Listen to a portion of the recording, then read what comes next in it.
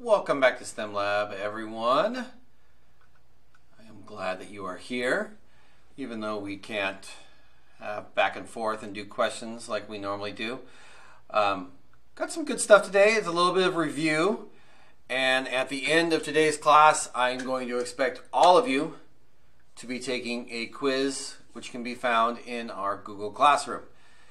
Now, in order for us to move on and talk about new things and do new things, kind of like what we talked about doing that rocket project and building rockets, I need to know that you guys are all on board and everyone's paying attention in class. So we need to have a good score on this test. There are 10 available points. If you get less than 7 on this, I'm going to need pretty much everyone to get 8 or more points on this, because it is a very easy quiz. And if we don't have that happen, and if we don't have everyone taking it, we're going to have to go back to doing this. So please, please, please, please take the quiz. It'll be in your Google Classroom. So the laws of motion. We've talked about these quite a bit, and they were developed by Sir Isaac Newton. There are 3 of them. And the first law of motion is, I think, pretty simple for us to get at least an idea of, at least for the first part of it, where it tells us objects at rest stay at rest. That's pretty obvious. Usually your keyboard doesn't just fly away. You have to lift it up or do something to it to make it move. So we've got a kite, a rocket, a ball, and a jet airplane. All of these things don't move on their own. There needs to be a force somehow applied to it to get it to move. Now, the less obvious part is that once that object is in motion, it will continue to be in motion unless another force acts upon it.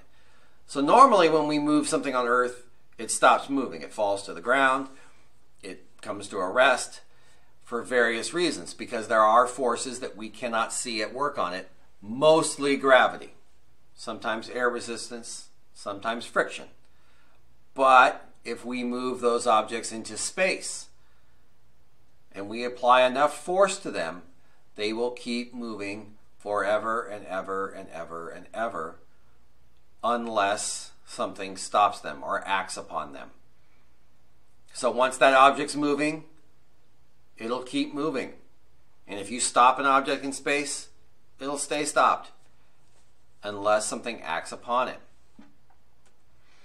So here's kind of a picture of a rocket. And if we think about what's happening in rocket flight, there is definitely the first law of motion in play there. So when that rocket is sitting on the launch pad, it's not going to launch itself.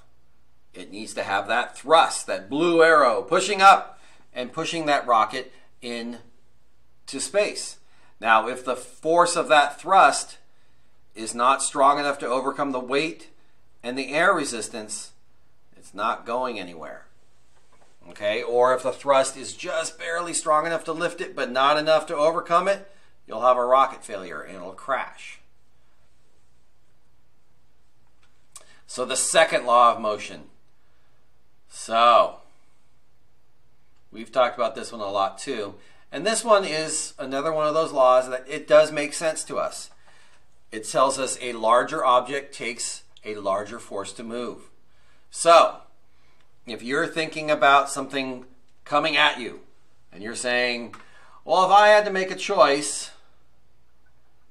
between a 300-pound boulder hitting me at 10 miles an hour or a crumpled up piece of paper hitting me at 100 miles an hour, I mean, I would rather someone didn't throw a piece of paper at me, but if I had to choose between a piece of paper, very light, going 100 miles an hour, which is pretty fast, but again, it's very light. It's not going to hurt me. I'll just have my feelings hurt. I'll be like, hey, you really threw that piece of paper hard at me. But a boulder falling at any speed, 10 miles an hour, 100 miles an hour, it is going to be disastrous. Okay, so if we look at that equation, force equals mass times acceleration. The mass gives it a lot of force. So that boulder falling at 10 miles an hour is going to be bad news. Okay? Now, the fact that it's falling at 10 miles an hour or rolling at 10 miles an hour, that's okay. I might be able to get out of the way of that. But if we just have to sit there and let one of them hit us, I would pick the piece of paper. Okay? So that is a major hint for you guys in taking your quiz. Would you rather get hit by a boulder that weighs 300 pounds moving at 10 miles an hour or a piece of paper moving at 100 miles an hour? Pick the paper, okay? So this is the more advanced calculations that involve Newton's second law, because the second law, even though it is intuitive to us and tells us, yes, we need to apply a greater force to a larger object to get it to move at the same rate, there's a lot of variables. So once you get an object moving, there's a lot of changes happening, particularly on Earth. You have all kinds of different frictions and forces in play. But again, it all comes down to force equals mass times acceleration. Okay, so let's not forget that one. The third law of motion. The third law of motion is for every action there is an equal and opposite reaction. So we're looking at a balloon here, and the air rushes out of the bottom of the balloon, and the balloon goes in the opposite direction. And we can even see it with those two arrows. The arrows are in opposition to each other. They're going in opposite directions. One's going down, one's going up. The air goes down, balloon goes up.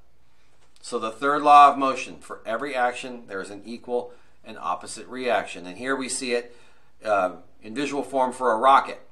So we see the thrust of the rocket going one way, the rocket goes the other. Okay. And here we've got our rocket pictures. We've seen this before. So when a rocket takes off and we think about which laws of motion are in effect. Okay, so the first law of motion, definitely, because that rocket's not going to move itself, so it needs something to act upon it. First law of motion. Second law of motion, yep. The second law of motion is in effect there too, because the bigger the rocket, the bigger the force we're going to need, right? So if we want to go to the moon, we're going to need a big force. And then the third law of motion. Well, there it is. The third law of motion tells us for every action there's an equal opposite reaction. Another name for the third law of motion is the rocket law. So the rocket law tells us there's an equal and opposite reaction. It's the third law of motion. So I'm counting first law, second law, third law. So all three laws of motion are in effect for rocket travel. So we look at our different pictures of rockets here, and we have a solid propelled rocket and we have a liquid propelled rocket. And we've talked about this before. The liquid propelled rockets are mostly what they use to send things in space. And one of the reasons why they do that is because you can turn off and turn on a liquid propelled rocket, which is very good if something goes wrong. You can also accelerate it. You can turn it up and turn it down. That is very hard to do with a solid propelled rocket. Usually once you launch a solid propelled, or ignite, a solid propelled rocket, it does not turn off. So liquid propellant is mostly what propels rockets. Solid propellant sometimes, but it is mostly the liquid propelled rockets that propel it. Okay? So it's not the solid fuel. Even though that does happen, it is pretty rare. All right? And so we have another view here of the forces against a rocket. So the thrust is what's getting it off the ground. Gravity and the drag from the atmosphere are what are pulling it down. So I hope you guys remember this one, because this is a really great experiment. And this is telling us that gravity pulls equally on all objects, regardless of mass. So here we can see in this still shot of the video, we have the bowling ball and the feather. Now, if I were to drop them right now here in the classroom, the bowling ball is going to land first, right? Yep. So if we take all the air out of this classroom, and I'm not in it, we can do this experiment and really see the effects of gravity. Because when we drop it here in the classroom, air resistance is getting involved, and it holds that feather up, and the bowling ball just falls right through the air. So let's watch this video again so that we can remember.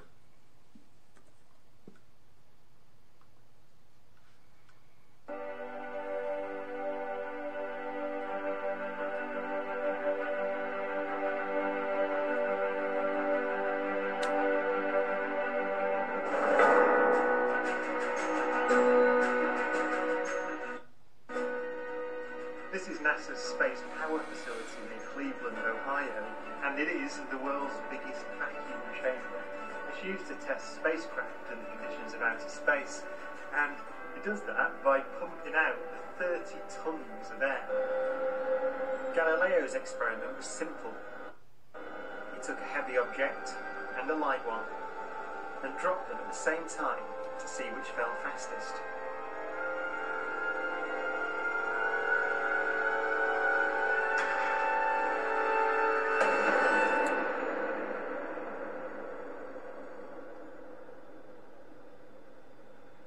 In this case, the feathers fell to the ground at a slower rate than the bowling ball because of air resistance.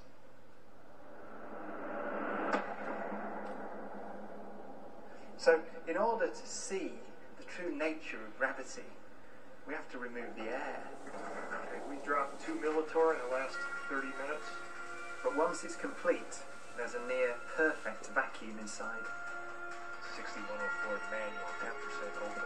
Station 1, go for drop. PCB 30-1, pressure set point at 240 psi. We are go for drop. 10, 9, 8, 7, 6, 5, 4. Cameras on. 2, 1. Release.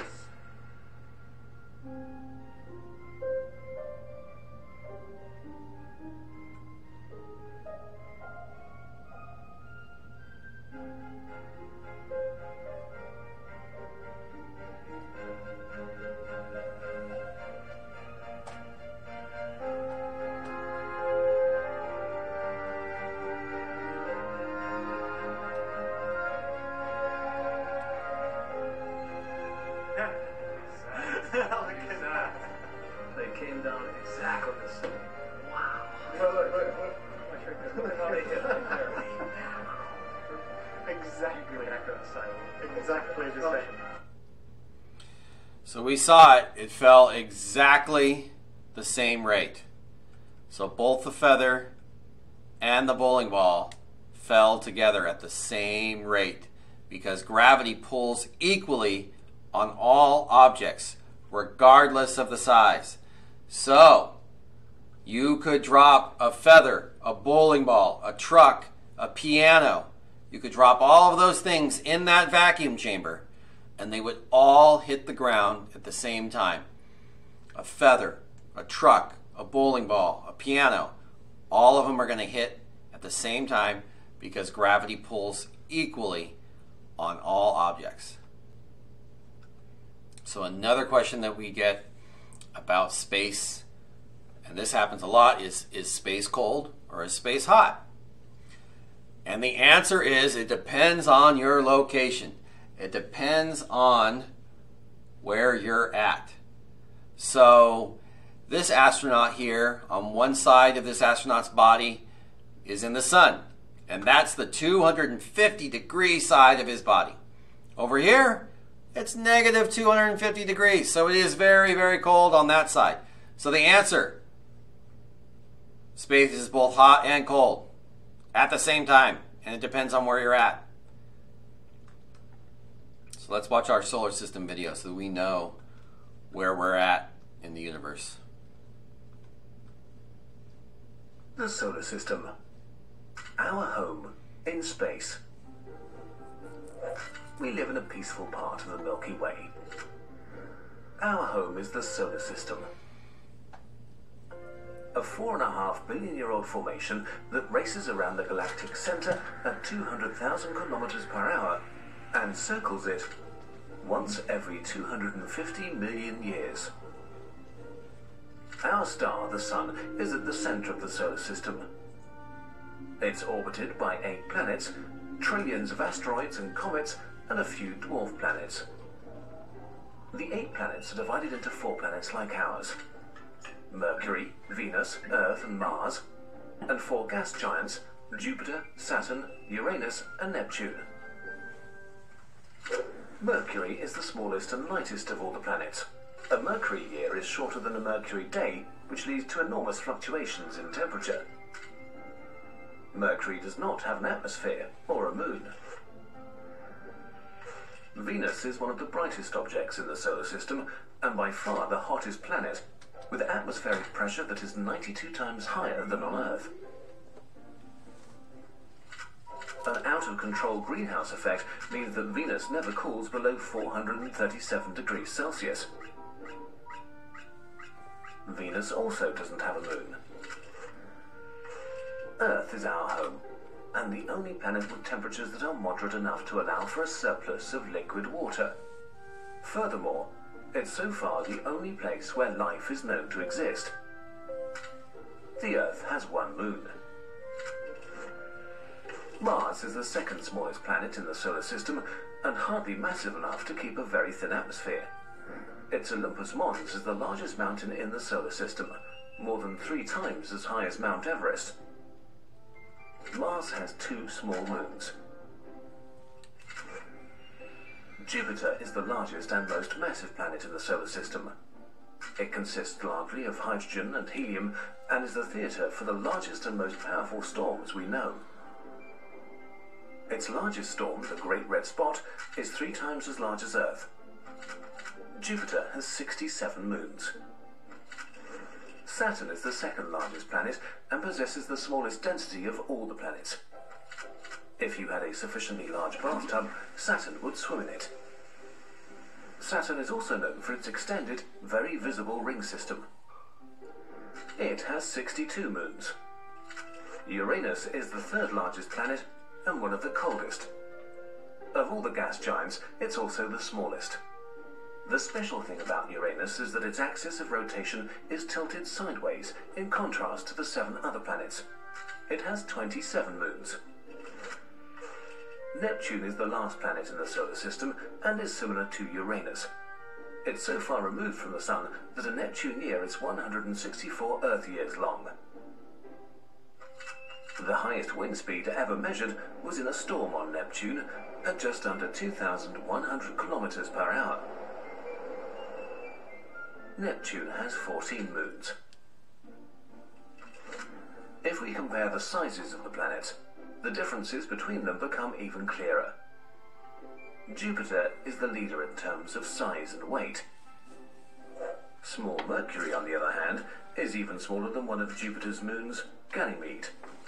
Jupiter is so massive that alone it contains roughly 70% of the mass of all the other planets and has a massive impact on its surroundings. That's a blessing for Earth, since Jupiter draws most of the dangerously large asteroids that could wipe out life on Earth. But even Jupiter is a dwarf in comparison to our star, the Sun. Calling it massive does not do justice to the Sun. It makes up 99.86% of the mass in our solar system. For the most part, it consists of hydrogen and helium. Only less than 2% is made up of heavy elements like oxygen or iron. At its core, the Sun fuses 620 million tons of hydrogen each second and generates enough energy to satisfy mankind's needs for years. But not only the 8 planets orbit our Sun, trillions of asteroids and comets also circle it. Most of them are concentrated into 2 belts: the asteroid belt between Mars and Jupiter, and the Kuiper belt at the edge of the solar system. These belts are home to countless objects, some as large as a dust particle, others the size of dwarf planets. The most well-known object in the asteroid belt is Ceres. The most well-known objects in the Kuiper belt are Pluto, Makemake, and Haumea. Usually, we describe the asteroid belt as a dense collection of bodies that constantly collide.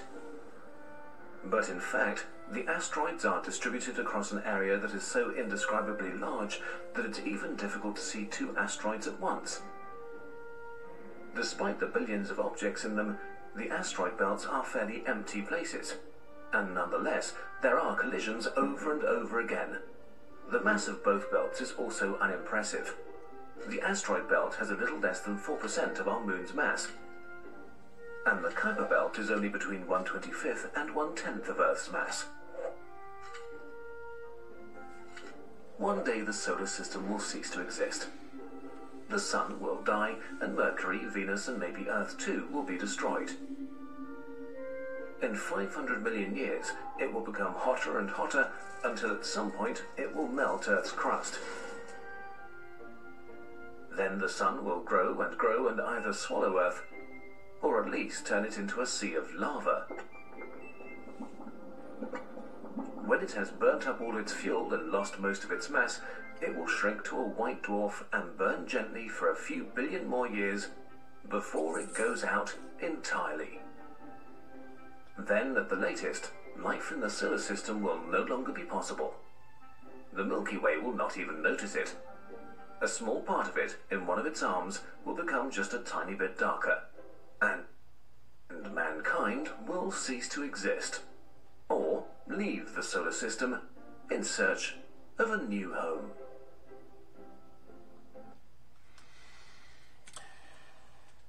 So that is our home, the solar system. And out of that solar system, the majority of it is made up of the sun. So much so that everything is fairly insignificant in comparison to the sun. The sun is enormous. You can see that little dot down there, that's Earth. Even Jupiter, which is huge, is pretty darn tiny. And these are the planets most like Earth. And you can see that Mercury, Pluto, and Mars are pretty small compared to Earth. But Venus, out of all of the objects in the solar system, it is closest to us in size. But really, in all the other terms, it couldn't be more different. It's super hot. It's poisonous. There's no water.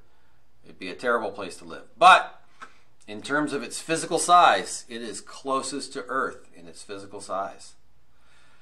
All right, guys, one last time, or no way, we'll hear this again. But one last time today.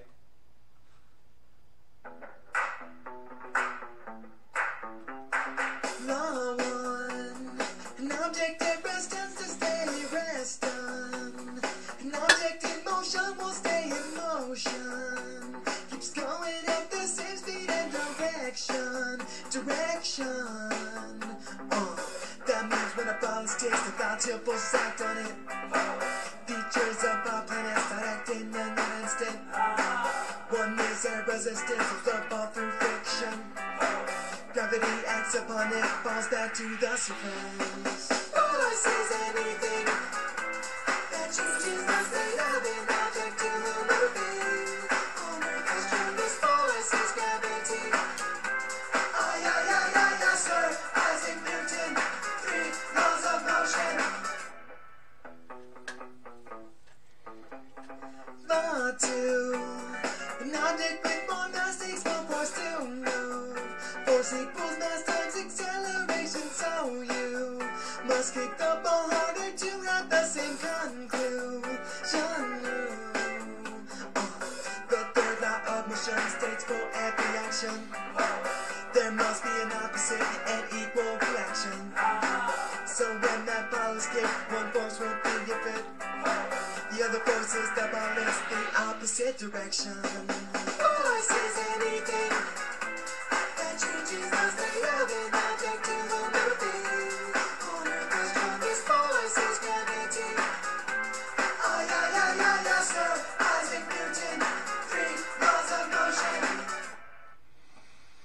All right, my friends. That should leave you with some extra time for you to go to your Google Classroom and take the quiz. You must take the quiz in the Google Classroom. All 4th and 5th graders are going to do it. That's how I know that what I'm doing is sinking in and is effective and is working.